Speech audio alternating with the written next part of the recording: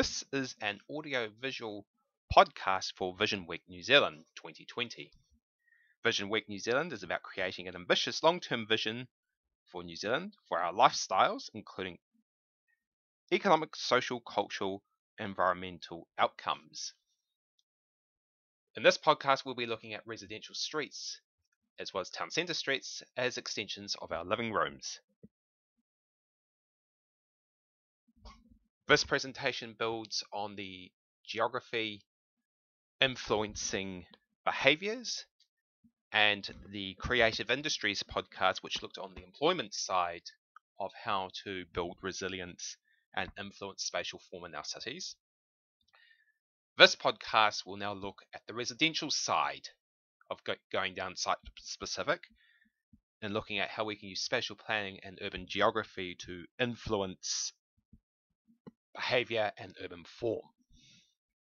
If you have any questions, comments, or would like to start a dialogue, you can contact me at ben@colab.nz.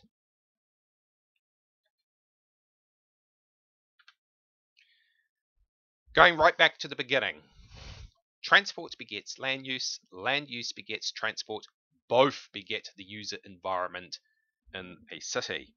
In my first podcast, we looked at right back up at regional and interregional level and how urban geography and spatial planning can influence the user environment through transport and land use.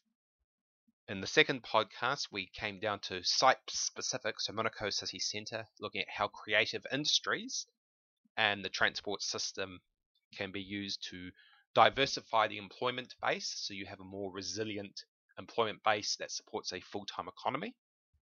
And now we're going to look at the other side of the coin, so industry and employment on one side, residential now on the other side of the coin. So we're going to look at how residential and extending the living rooms of those residential areas can be then translated into town and metropolitan centres and how they realize that ambitious long-term vision for a positive lifestyle, including economic, social, cultural, and environmental outcomes. Again, just a little bit about myself. I am an urban geographer and spatial planner here based in southern Auckland. I'm a human experience engineer for Colab and Associates, where I've done advocacy work and partnership work on larger projects like the Ao Manukau Transform Urban Renewal Project and the Airport to Botany Rapid Transit Project, also coming down to smaller projects like street calming parklets and bus lanes. Also recapping, we're looking at the bounce forward in the post-COVID era. So again, social distancing is ingrained in this generation, just as being frugal was into our grandparents in the Great Depression. There is still a strong desire to use active modes, and there is a very strong desire to buy and support local. No, that does not mean the fortress economy. That means just supporting more support for local businesses and local industry, but we still have the realization that we will be still importing products as well. But for example, we're more likely to support a small business, mom and pop business, rather than say a big multinational chain company. Despite what's happened in Auckland and the removal of most of our technical urban infrastructure, that infrastructure again is going to be attempted to roll out because the demand for more transit and cycling interventions is present. There's also becoming a slow realization in New Zealand of the benefits of mixed use rather than single use zoning and local amenities.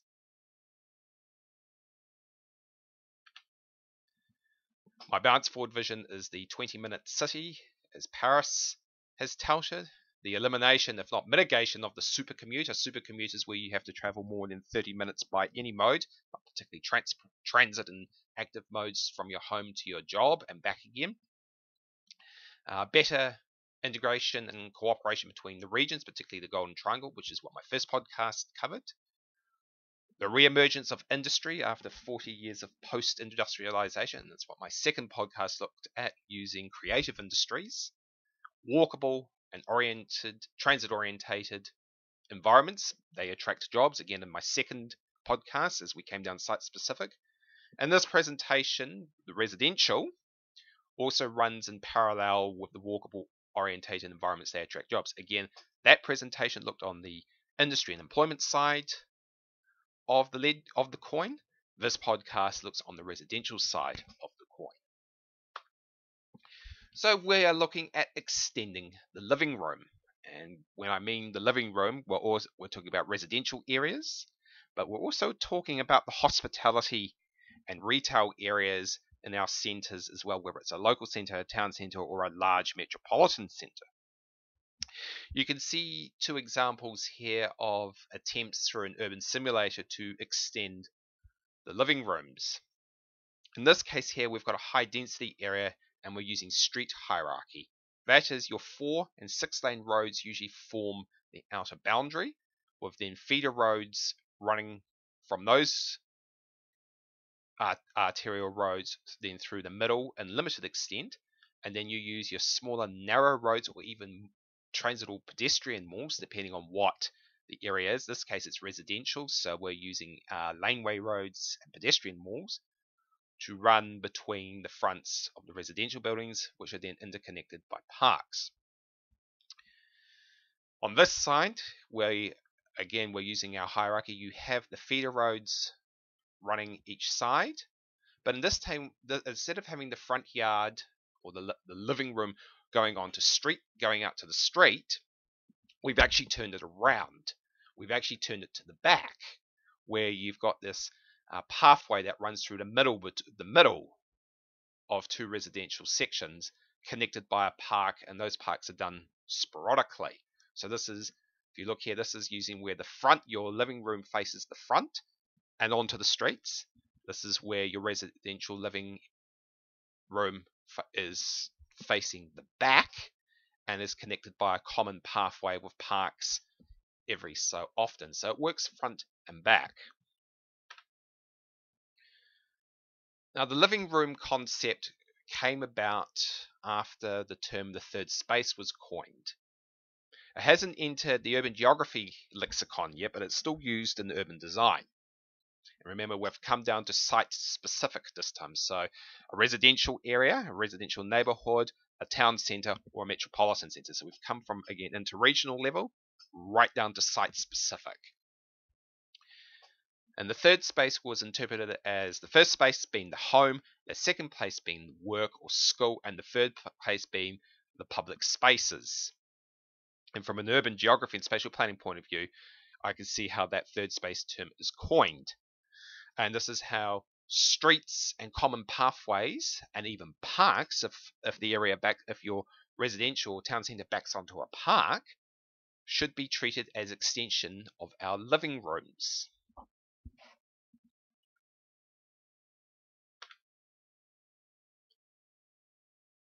So living rooms from house to street to metropolitan centres.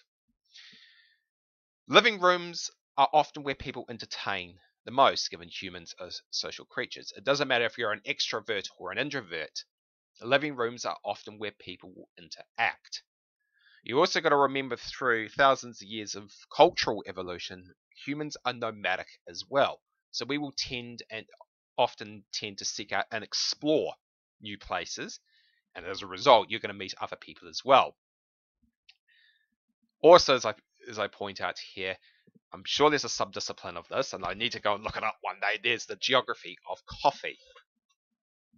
Because humans are nomadic, and because humans are social creatures through thousands of years of cultural evolution, hospitality is a big part in the spatial or geographic experience in an urban environment. Also a rural environment, but I'm talking about an urban environment here. I'm an urban geographer, not a rural geographer. And so people will often meet up over places of hospitality, whether it be coffee, tea, lunch, or even beer, and they will come together and interact. There's also the UK saying, which came to New Zealand initially, but it's now frowned upon as the wet lunch, where you all gathered together over lunch and a beer, and you used to discuss, and I say this in parentheses, matters of state. It's also where business would used to be performed. Do you sign the deal in your office behind a computer, or do you sign that deal in a social setting? And it goes back to residential areas as well. So you put this all together, and you have a definite urban geography and urban design commonality. That is, living spaces are often very close to places of hospitality.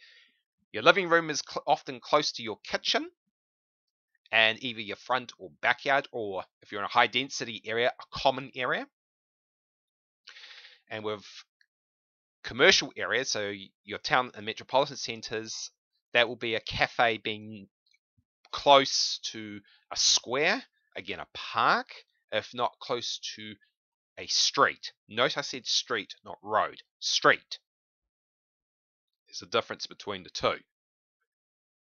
So we know where our living spaces are in residential and town centre areas. The question is, how do we now extend them while acknowledging the private public space sphere and realms and turn them into true living spaces? Remember, we are trying to achieve the long-term vision for our lifestyles to be positive lifestyles that include economic, social, cultural, and environmental outcomes. Remember, this is the post-COVID era. We're trying to refoster those positive interactions.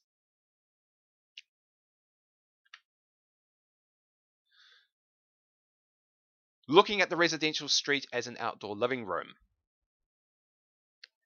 The quote says, considered in another context, we recognize almost live in places facing a street, functioning in the practical role.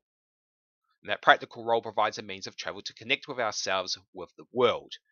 As I showed back here, your living space can connect frontways out to a street, or in some cases it can connect backwards and connect from the back. Okay. Strictly saying, this has been a bit stickler for language, this mightn't be a street per se, but it's still a common path area where people would go from their back onto the common area to connect others with the world. And then you've got a park here forming as a common area.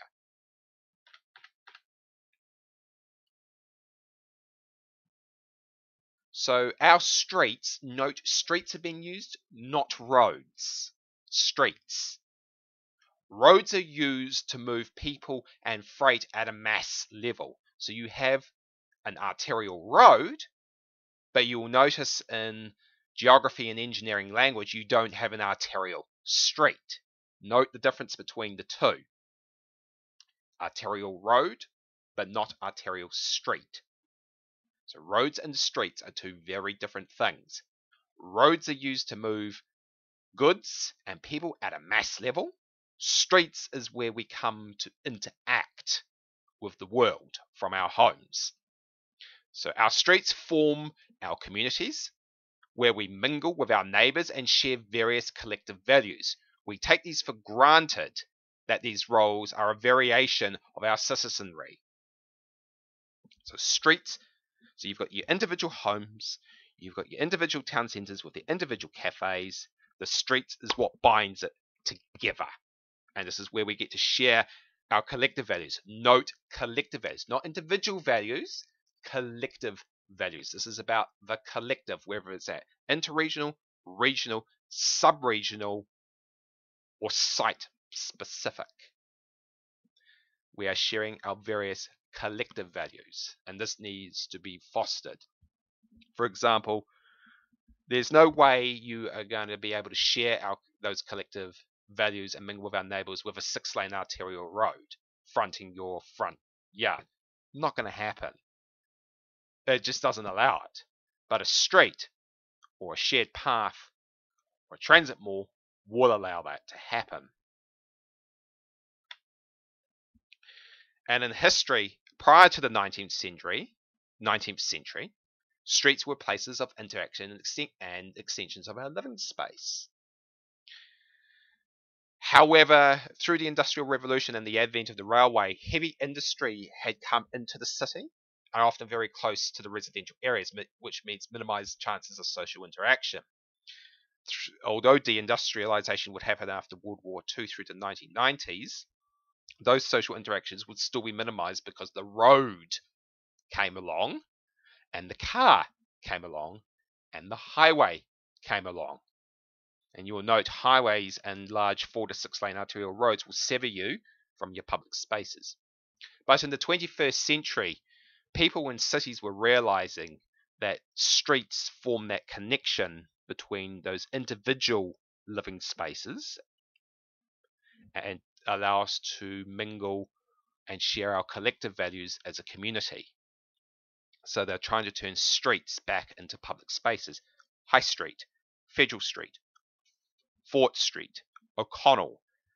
Just note some of the places in Auckland City Centre. In Monaco, there's motions underway to get Armsham Way, Osterley Way, Putney Way, and even Romwood Avenue flipped back into streets. So we've got those connection points where in the Manukau Metropolitan Centre, we can interact and mingle together as a community and share those collective values.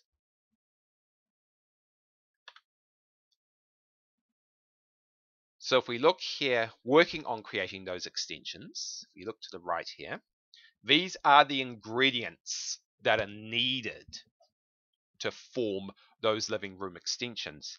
Now, for Vision Week New Zealand, you're wondering why am I doing interregional planning or geography and spatial planning, then dropping down to site-specific on the employment side with creative industries, and now site-specific on the residential side. Because I'm going right back to the very beginning. If you cannot get these three things done properly, then anything else that might be put forward doesn't matter.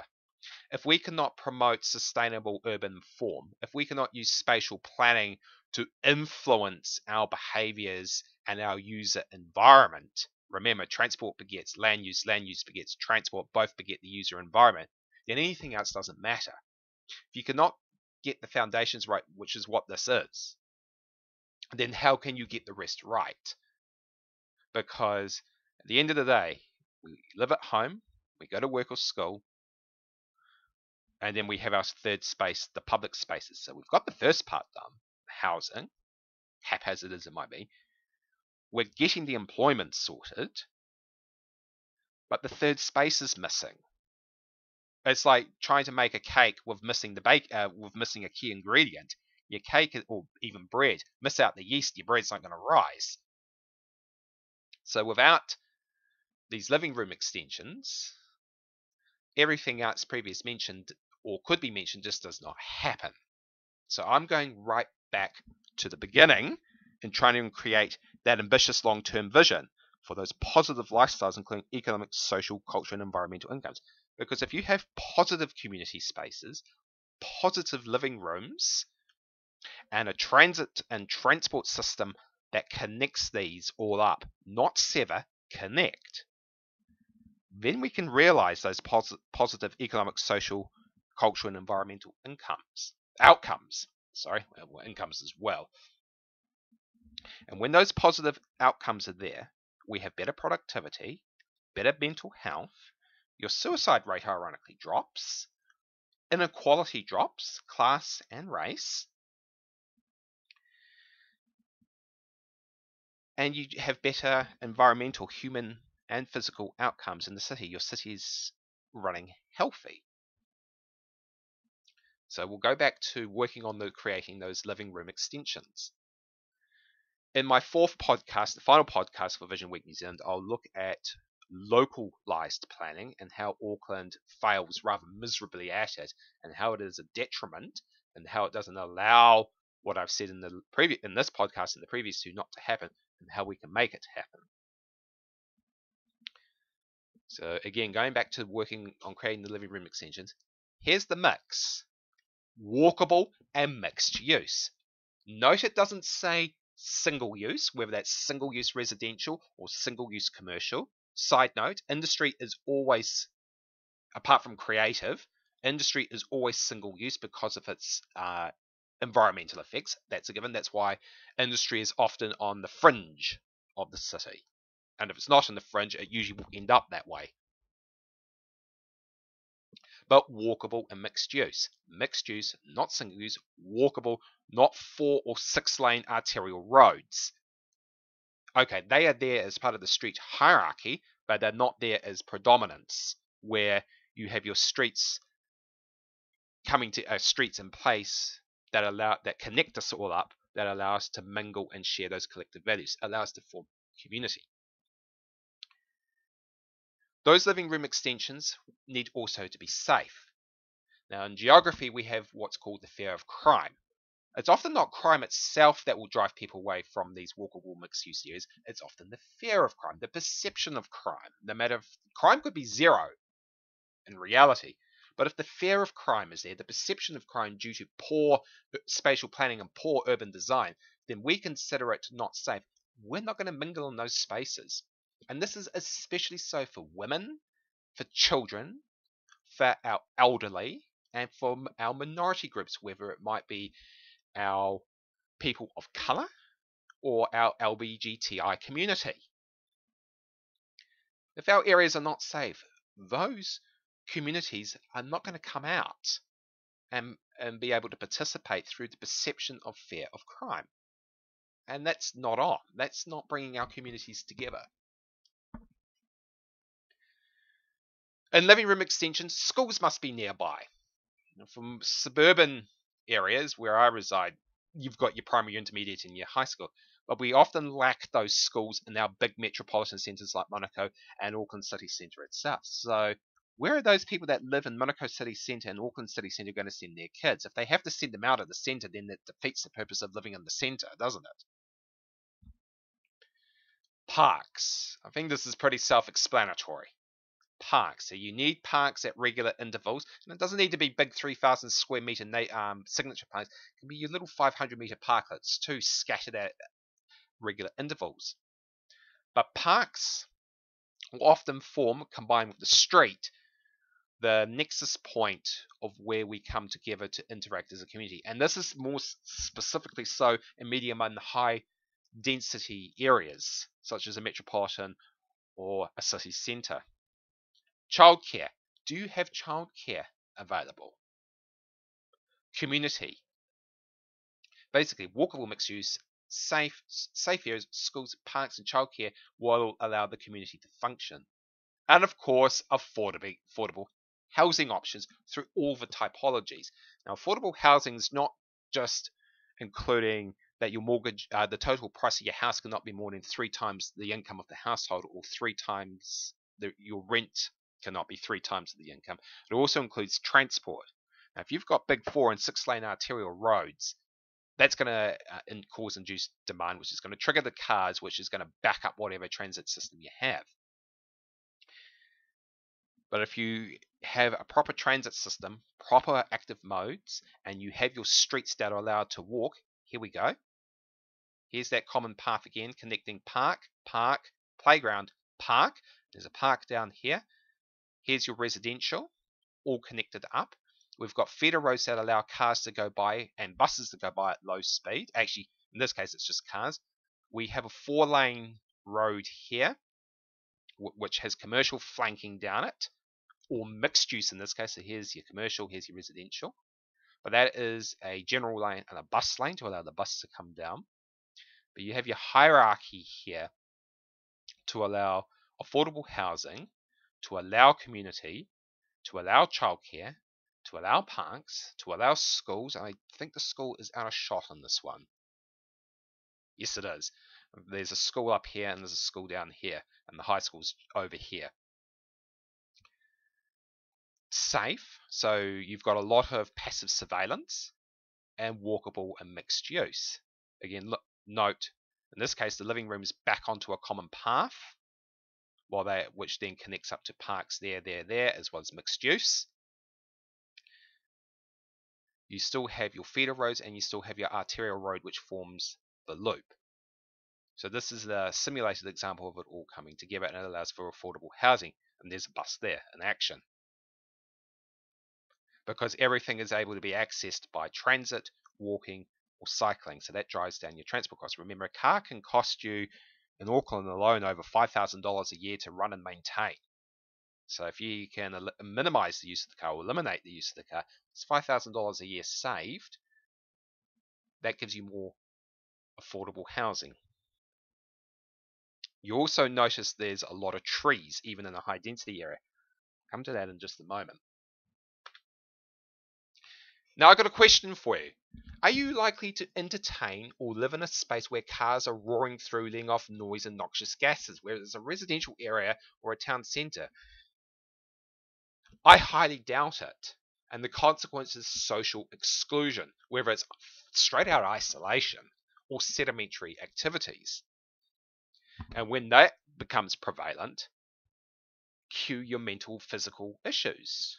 Or the super commute to get to a place of social interaction. So if you're having to go more than 10 minutes by walking or even car to get to a place of social interaction, whether that's a park or a place of hospitality, then we've got a problem here, because it's going to exclude those social interactions. It creates a negative feedback loop on itself, and it means the area is not as attractive as a living space.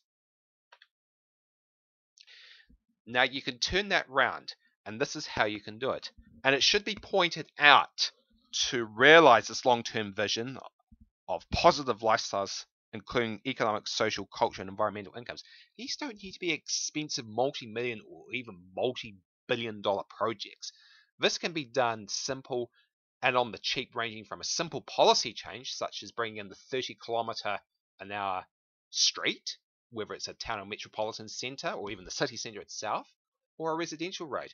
And credit to Auckland Transport and NZTA, this policy is underway. It's a bit haphazard to start with, but this policy is on its way. So we've got our first positive outcome. You can also then, once that's in place, start getting some treatments underway. Now that can be from removing cars outright, queue bollards, and flipping the area into a transit mall or a pedestrian mall. And then we come into the major step of transforming the roads back into streets. Now, you can do this on the cheap through what's called tactical urbanism. Small scale, quick win projects that you just do, and it can be used as trials, and they can be removed just as quick, or then they can be executed and implemented into permanent projects. So once you've done your policy change, you're lowering your speed limits, you've done your basic treatment such as getting cars out of there and saying your tactical urbanism, then you can go for the bigger projects to flip those roads back into streets. And once that's done, you start getting your extension of living rooms and spaces. And it should be noted there, tactical urbanism like parklets, curb build-outs can be built to make the living room even more attractive. Just as we furnish and decorate our own living rooms and cafe at home and cafes do in towns. So it doesn't need to be expensive projects. And you'll often find the smaller projects will often get the better utility, or simply put, better bang for your buck. So it's not anything huge or magical. It's often just going right back to basics. As it was once said, follow the KISS model. Keep it simple, silly. Remembering positive living spaces, which then influence our lifestyles, including economic, social, and cultural, environmental outcomes. Positive living spaces, in this case our streets, can promote social inclusion. New Zealand has a social exclusion problem right now. Social inclusion, while cutting down on that super commute to other third spaces. Strong local cohesion promotes strong local community health. And if you have a strong local community, you then have a strong local sub-region, which then you have a strong region, to which you then have a strong inter-region, to which you then have a strong nation. You can see how it goes right up the hierarchy and right back down again.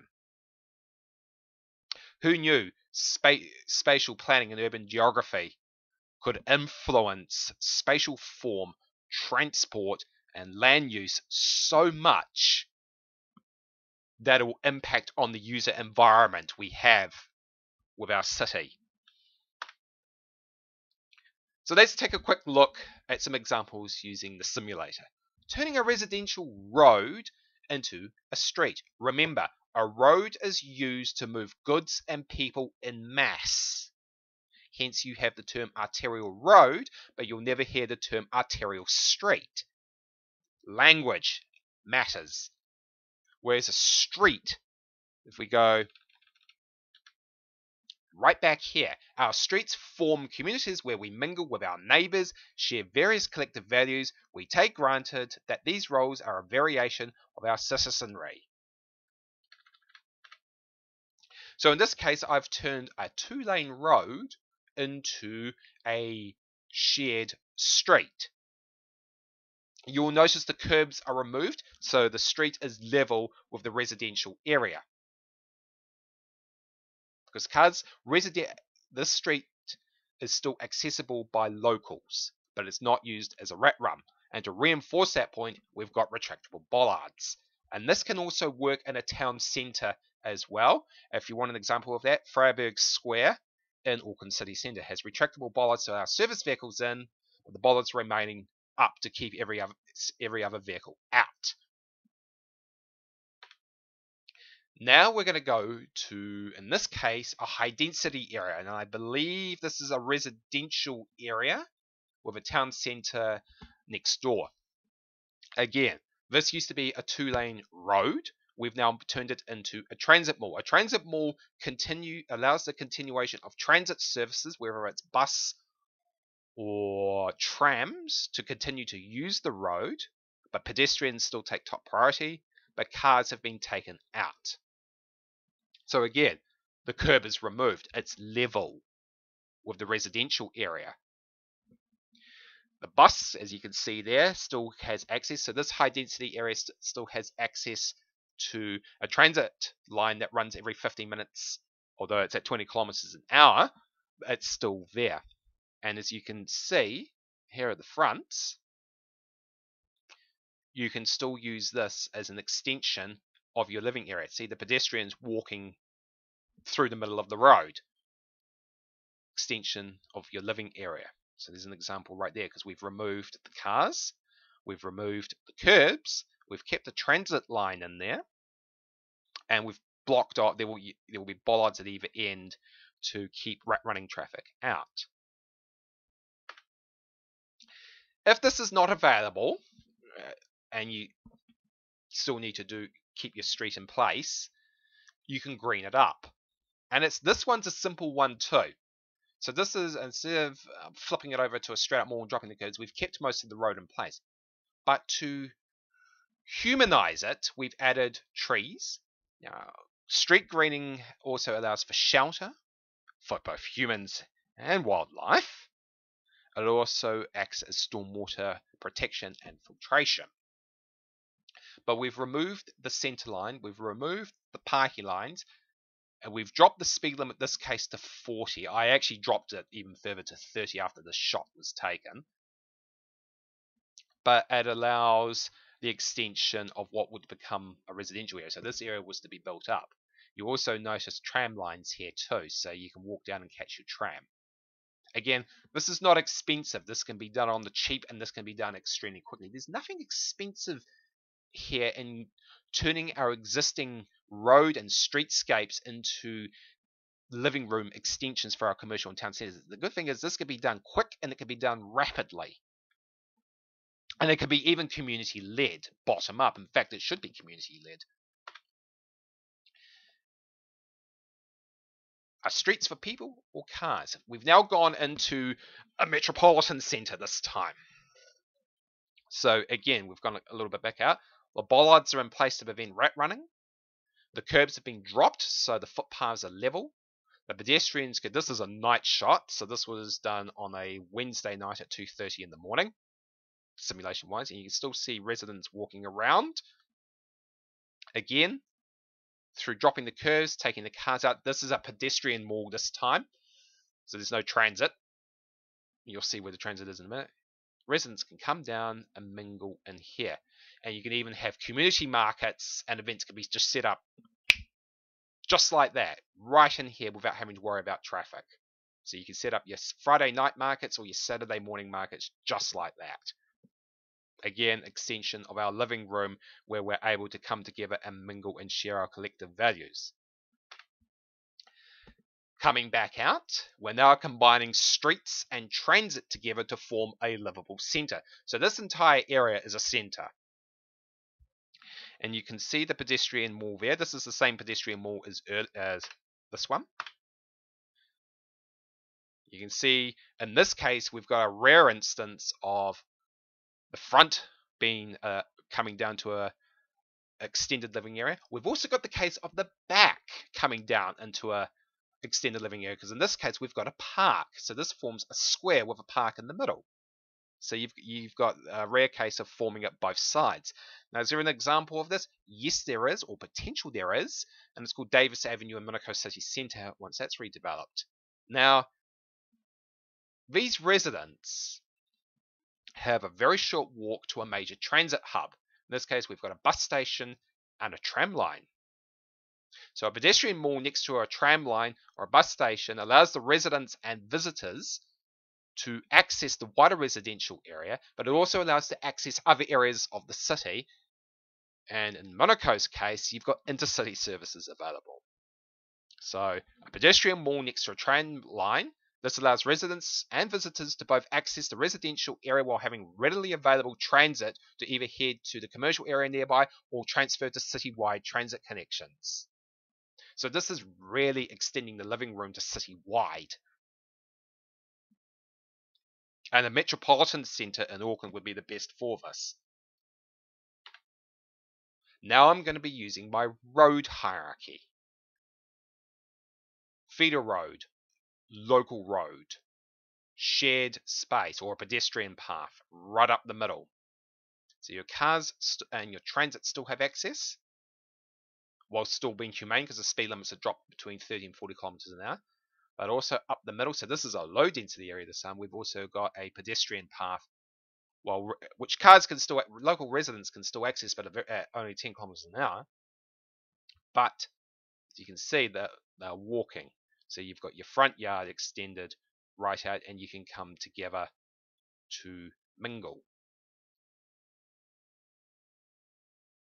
And in this case, you'll most likely find your residents will be using this than rather using these. And also, never, ever, ever underestimate the power of street trees when extending the living room, whether it's in a town centre, metropolitan centre, or a residential area. They provide shelter and filtration, especially in storm events. Finally, this is from overseas, as I said right back at the beginning, businesses often overestimate the perception of mode share that we use to get to the town centers. I'm going to flip to the town centers quickly. They believe we come by car, then walking in transit, where it's actually walking, then transit. And this comes quickly to, I'll just mention this quickly, the linger factor. And this is particularly with hospitality. When you drive to a place of retail and hospitality, you're time limited. And if there's alcohol involved, you've obviously got drink driving. Where if you're able to walk or take transit, that limitation is removed and you're likely to stay longer, thus likely to spend more. So this is why I'm bringing this up, because this is the perception versus reality.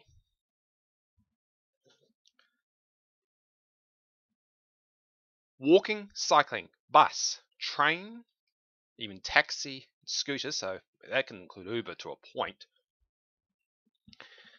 are supported by streets and transit malls, and not supported by cars, which are supported by roads.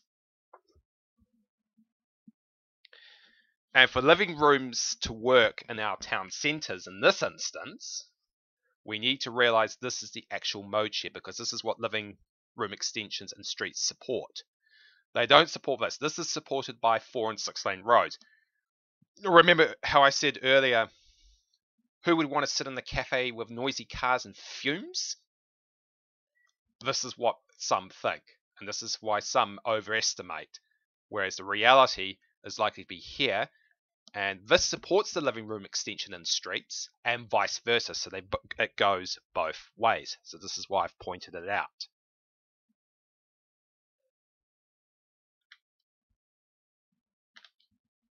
Conclusion. Residential and town centre streets are or should be treated as extensions of our living rooms because, again, we are social creatures and nomadic, and also coffee culture. Reallocating those residential and centre streets does not need to be expensive. It can be done through tactical urbanism very quickly, starting from a policy change and getting speed limits lowered, to then dropping down to curb build-outs and parklets, to then full sealing off of streets, dropping out the curbs, and in some cases even adding a transit line as well, whether it be light rail or bus. Cars and parking don't attract patronage. If anything, they do the complete opposite. People do the shopping, not the car that's parked 95% of the time. Thus, business owners can overestimate customer share by transport mode. Remember, perception, reality. Streets encourage, and the living room extensions are encouraged by this and encourage this. They are discouraged by this. If you want to do it another way, road, street. No extension to living rooms, extension to our living rooms. And again, the linger factor. Studies are coming out overseas and here in New Zealand. If we take transit or active modes to a place of hospitality or a town centre, we are likely to linger longer. And if we linger longer, we spend more. And it's often impromptu or impulse spending as well. So just remember that. This has been an audio-visual podcast for Vision Week 2020 starting June 8. Vision Week New Zealand is about creating an ambitious long-term vision for our lifestyles, including economic, social, cultural, and environmental incomes. In this podcast, I looked at the residential side of the ledger of trying to achieve those outcomes. This ran in parallel and in tandem with the employment side of the ledger in the same creative industries. And both of these are site specific to the interregional and regional issue of spatial planning and using spatial planning to influence our behaviours in urban form, remembering transport begets land use begets transport, both beget the user environment of our city. And living room extensions and streets definitely inform land use and transport, and which then influences our interaction, our user environment, our behaviours with the city.